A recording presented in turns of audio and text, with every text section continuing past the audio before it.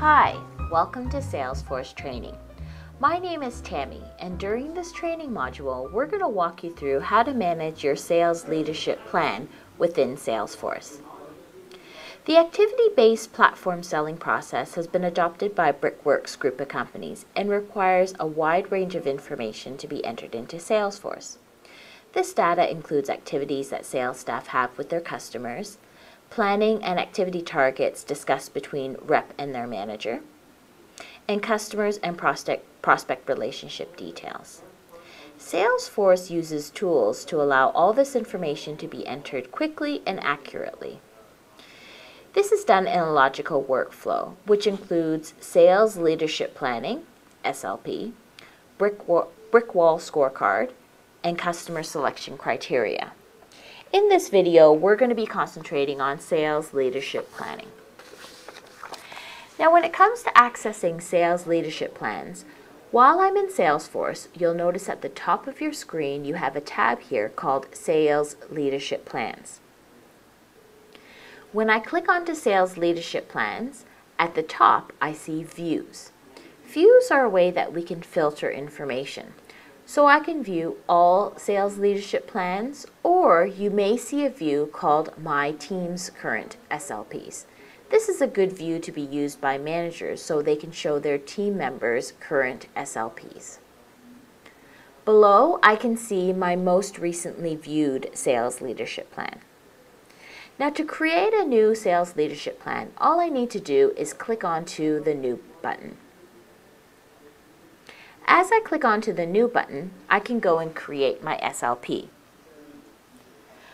Ideally, an SLP is created after the sales staff member and their manager have discussed which activity goals will be targeted for the new month. Once it has been agreed upon, we can go ahead and start creating our sales leadership plan. At the top of the screen, we have User. So I'm going to enter who will be the user for this SLP. That would be myself. So I'm going to enter my name. And I'm in here as test user. Normally this would be the name of the user owning this SLP. Down below we have an SLP reference area. This is like the name of the reference. When it comes to the naming convention, we'd like it to be SLP space, the name of the user, space, and the month and the year that it's related to. Over to the right-hand side, I have a start date and an end date for this SLP. I'm going to set the start date to March 1st, and I'm going to set the end date to March 31st. You'll notice that some of these fields have a red line next to it. That indicates it's a required field, and we can't hit save unless data is entered in these fields. Down below, we now track our activities. We want to identify activity goals for the 3 fixed market areas. So where we have activity 1, this will relate to our market platform visits. Underneath activity 1, we have a description. Now, next to a lot of these fields, we have a faint icon. If you hover next to the icon or over the icon, you're going to see a tooltip. This is custom help text written to give you clues on how to fill in the details of the field. This could be best practice, naming conventions, or data entry rules. So for activity 1, we can put in a description for our market platform visits. So my description is going to include 4 sales calls. Over to the right, we have activity 1 targets. So I'm going to set it to 4. At the end of the month, we're able to run reports to give us our actuals, and our actuals will be compared to our targets. Then I move on to activity 2 for working platform visit. That could include 8 sales calls. And then under activity 2 target, I can include my target of 8. Activity 3 will be focusing on buying platform visits. And here I'm going to set it to 4 sales calls, where my activity 3 would show 4. Activity 4, 5, and 6 are free text fields. So the sales rep and their manager can agree on additional activities. This can include, for activity 4, a new activity called Update Contact Details.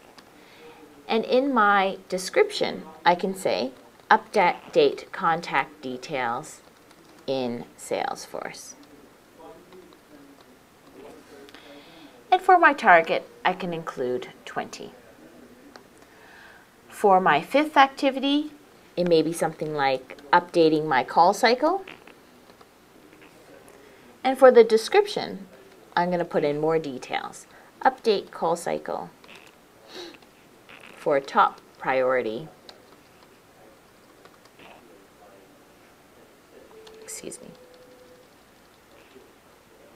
For top priority builders. For my target, I can include 50. And for my last activity, I'm going to put in qualify projects. And for my description, I can put in more details such as review and update projects and their status, create opportunities, and tasks. And for activity 6 target, I can include 100. So once I've entered my sales leadership plan goals for the month of March, I can go ahead and click Save. Once I've saved my sales leadership plan, at the top of the screen you'll see some additional information, including your total targets, so that would add all your targets up, your total actuals, and the percentage as well. These are calculated fields that we can update. Scrolling down a little bit further, we have activities, activity histories, notes and attachments, and approval history. At the top of the screen, if a manager were creating the sales leadership plan, instead of it being owned by the manager, you can actually change ownership to the sales rep. Now, once a rep has completed their sales leadership plan, it's now time to submit for approval. Once you click Submit for Approval, this SLP record will be routed to the manager. The manager will receive an email notification, and they'll be able to log into Salesforce and either approve or reject the SLP. Let me show you an example of what the approval process will look like. I'm clicking through to an existing sales leadership plan, and when I scroll down, this will give you an idea of the history of the approval process. Once it's been finally approved by the manager, we'll see an overall status of approved. We'll also be able to see whether or not the SLP was rejected or recalled, and any comments during this approval process will be audited in Salesforce in this comments area. Now at the end of the month, what we will need to do is then compare our actuals with the targets. So at the end of each month, you're able to click onto this button, SLP Activity Report. Now you should be tracking all of your tasks and activities within Salesforce, and within each task and activity, we have activity types. Based on your activity types and the dates, they'll show up under an activity report. So clicking onto that button, you'll see a report, and it'll give you the details of how many tasks and activities have been completed during this time period.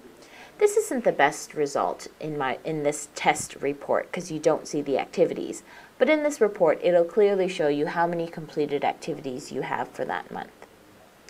Once you have those details, you're able to go back to your sales leadership plan, and you're able to edit it and show your actuals.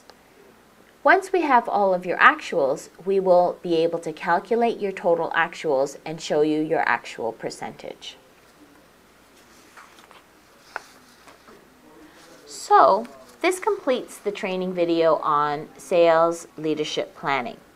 Some key takeaways is ensure you meet regularly with your manager and agree upon activities for each month.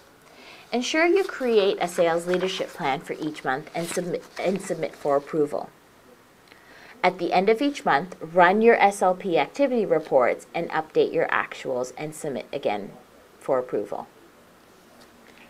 Thank you for attending this recorded training session. There are additional e-learning courses available, so please take a look at what's online. Thank you.